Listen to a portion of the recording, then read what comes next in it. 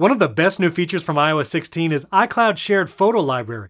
You can invite those close to you to actually create a shared library in your Photos app where you can choose what photos you both share, and you can even decide when you're taking a photo in the camera app whether you want it to go to your personal library or the shared library. Here's how to set up and use iCloud Shared Photo Library on your iPhone. Anyone you invite to your iCloud Shared Photo Library can have equal access to adding photos, but the main or hosted account will be where storage is taken from. So whoever starts the iCloud Shared Photo Library, their iCloud storage will be used for the shared portion. So on the iPhone, with the iCloud account that you'd like to host the shared library, go to the Settings app and then go down to Photos. You'll see here Shared Library is ready to set up. Tap there and you'll see the Getting Started screen. Now you can only have one shared library. That means you can't have one shared library with this person and then a different shared library with other people. You only get one shared iCloud photo library. If you have any devices not running the latest macOS, iOS, or iPadOS, you'll see a warning here. That means videos and photos in the shared library will not be available there. Hit continue anyway. Now you're ready to add participants. Again, you can invite up to 5 people, whether they're in your iCloud family or not. I'm going to choose add participants, and I'm going to choose to add my spouse. Hit add. Again, you can add up to 5 people, but I'm only going to add her for right now. And this is her iPhone, and we'll see what happens when we send this request.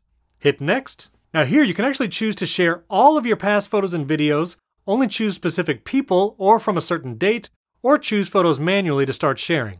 I'm going to choose manually. You can also choose to move photos later and not do this at all. Now we recently went to the beach, so I'm going to choose a few photos of me and my kids, choose some videos as well. We'll choose a few more and hit add. Now you can choose to preview the photos you've selected for the shared library. You'll see this is what the shared library will look like to the other person you invite. When you're ready, hit continue. And now we're ready to invite the other person to our shared library. I'm going to choose to invite via messages. It'll automatically populate a text message to my spouse, and you'll see she's now received a notification, a text message with that link. On my wife's phone, I'm going to click view the invitation. And you'll see this is the shared library invitation from my iCloud account. I'm going to hit get started. Again, this is telling me any devices that are not yet on the latest OS. Of course, you can update those devices and then they'll have access to the shared library.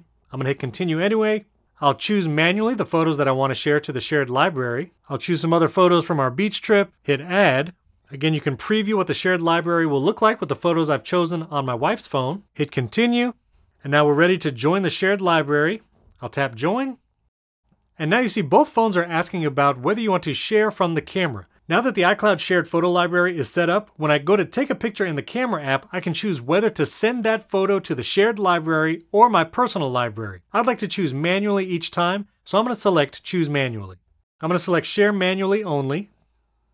And now our shared iCloud Photo Library is ready on both devices. I'll hit done. Once it's fully activated, when you go to your Photos app, tap this icon in the top right corner, and you'll be able to switch between a combined library showing both your personal and shared photos, just your personal, or just the shared library photos.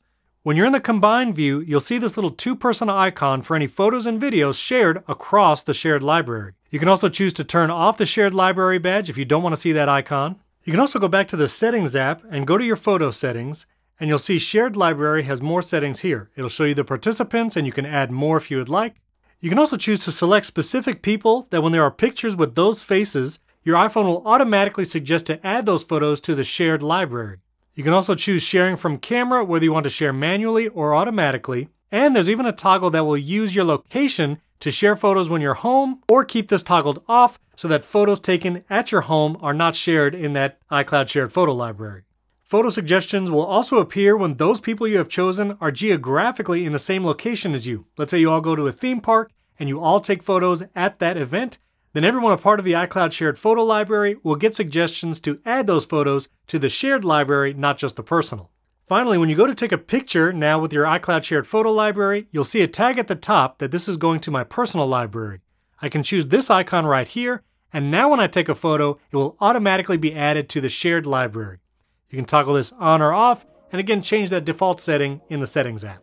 That's how to set up and use iCloud Shared Photo Library in iOS 16. If you have any questions, leave a comment below this video and subscribe to the Bearded Teacher channel. There's lots of tips and how-tos, especially in the shorts for this channel, on how to make the most of your iPhone, iPad, and Mac device. Thanks for tuning in. We'll catch you in the next video.